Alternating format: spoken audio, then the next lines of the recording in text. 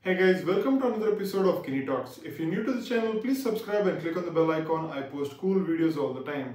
In this episode, I'm going to talk about using the AKG Lyra USB microphone with a smartphone for audio recording for your videos and any other purposes as well. When you open the box of the AKG Lyra, you also get a few pages of notes, instructions and all that kind of stuff. Now, one of the instructions over here clearly states that note, Android mobile devices may require an OTG adapter cable, which may be used in conjunction with the cable provided with the microphone. So this is the cable here provided with the microphone. It is a regular USB to USB-C cable. And it also says for iOS mobile devices, you may require an Apple camera adapter. Now, that's a little different. Let's get to that. So let's talk about the Android side. It says you need an OTG cable, which means that if you have an Android device which is using a micro USB or a USB-C port, you need to find an adapter where you can connect a regular USB to your Android device. So that's basically a micro USB or USB-C to regular USB port adapter. Now for iOS mobile devices, it's a little different. You need an Apple camera adapter, which is basically this one over here. The difference here is it comes with a lightning pin over here, which connects to a regular USB port and a lightning port as well. Now, iOS devices are not designed to power a microphone like this. Maybe to safeguard the internals or the battery, who knows.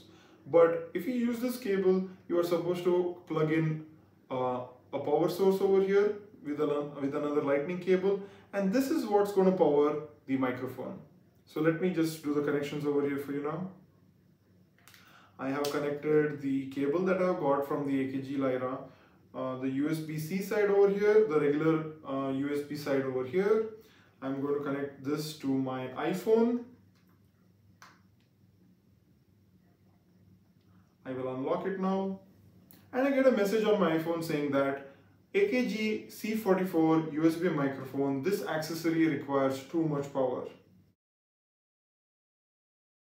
Which means that your iPhone can't power the microphone and it won't work.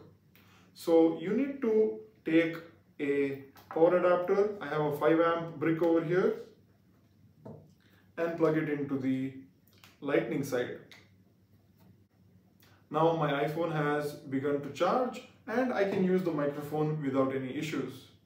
However, there's still one problem. As you can see, I have connected a studio monitor headphone to the AKG Lyra.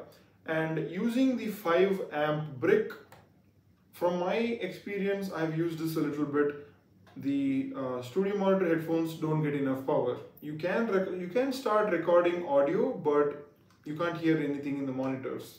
So what do? Well, you get rid of the 5 amp cable and bring in a 20 amp wall brick. This is something that I got with my iPad. And I'm connecting a USB-C to lightning cable to the wall brick now. This one, if I connect it over here, all right, with this I can power both my microphone and the studio monitor headphones and it works perfectly. The difference here is 5 amps is not sufficient. It is enough only to power the microphone and charge your phone a little bit. The 20 amps wall brick does a good job of powering up the microphone, giving enough ample power required for the studio monitors and powering your iPhone as well. So this is a setup that you need to use a USB microphone with your iOS device, in this case an iPhone XS. Thank you so much guys, I hope you enjoyed this video. If you have any questions, please post it in the comments below. We'll interact over there. Give a thumbs up if you like this video and let me know what do you feel and what are your opinions on it.